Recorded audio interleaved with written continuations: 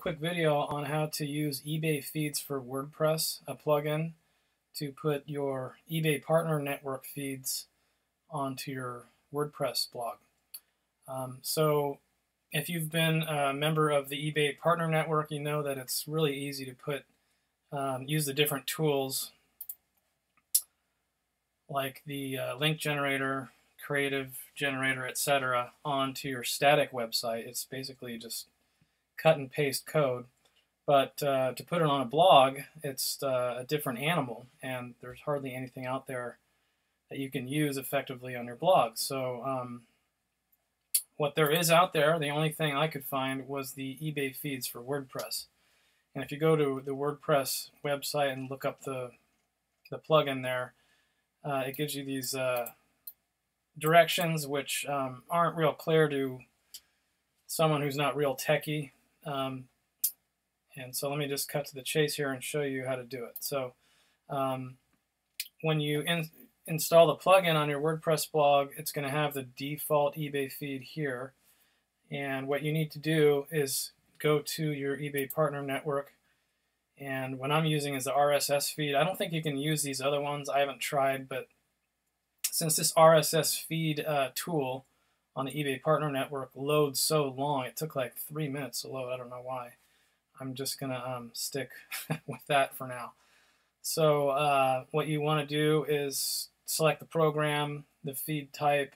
There's only two options, deals and all eBay inventory. I select all eBay inventory.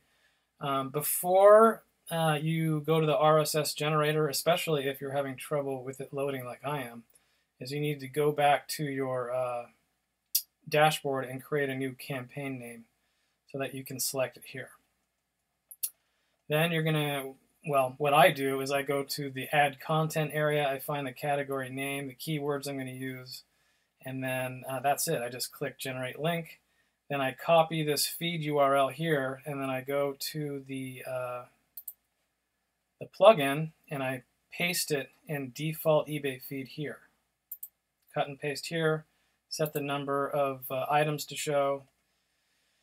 I like to click this sometimes, just depends, and then that feed is ready to go on any article or post that you have on your blog. Okay, so the question is, okay, so how do I change and put on different feeds on different pages on my blog? Well, all you have to do is go to your posts,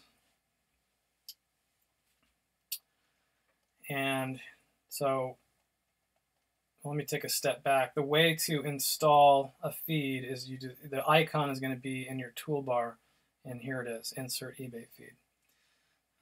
So if you want just the default to show, you would just, let me go find, oh, here it is. You would just click insert eBay feed here, and then this code will show up. If you want a different feed other than the default that you just copied and pasted in the plugin, you are going to go back to your eBay partner network feed URL that you created, whatever it is.